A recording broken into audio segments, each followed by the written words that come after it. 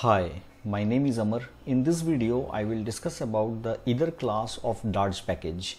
Here I have created this project by using the getCLI tool. After creating the project in the pubspec.yaml file, I have taken this Dartz package. Okay. Now here in the home controller, what I will do is that I will create a function int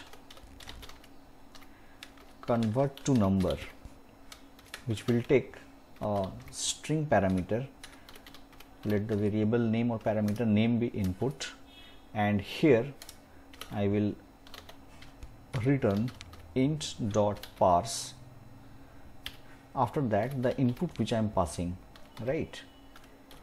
And after that, from the onInit method, here I will write int result equals to convert to number, and here I will pass the value, and after that here I will print the result. Now let me run this.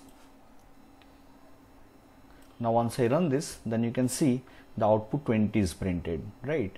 But suppose here I am passing 20a. Now if I am trying to run this, at that time you will see it is generating an error.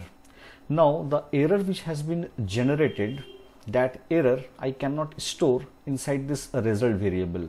Why? Because this function is returning int, and whenever the error is generated, it is in the string format. This means the same function cannot return both type, that is int type and string type. To solve this problem, we will use the either class of the Dartz package. Now here I will make some modification. Instead of int, here I will use either, which is provided by the Dartz package, and here I will pass string comma int. This means now the function can return these two types of data type, string and int, right? Now here I will use try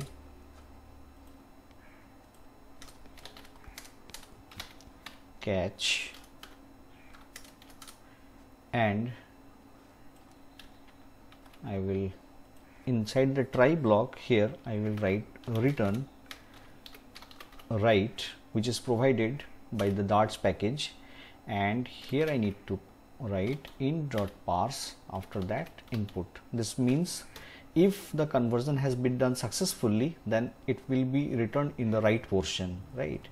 Similarly, if any exception occurs, then here I will write return left and then e.toString, and if any error occurs, then it will be returned to the left portion, right?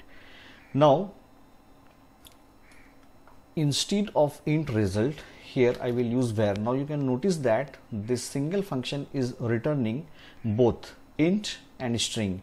Int whenever the result is correct, this means the conversion has been done successfully, and string whenever the function generates any error during conversion, right?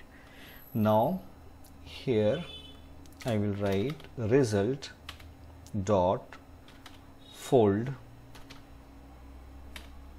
and this L and R indicates left and right. In the left I have returned error, so here I need to write print. After that I can write error plus L, okay? And if the conversion has been done successfully, then here I need to write print result plus r dot toString, okay? Now if I run this, then you can see, let me run it once again. Yes, now you can see result 20 has been printed, but if I am writing here 20a, then this means the conversion will fail. Now if I run this again, then you can see it is generating error, format exception, invalid regex 10 number, okay? This is how we can use either class of the Dartz package. I hope you have liked my video. If you have liked my video, please subscribe to my channel. Thank you so much for watching.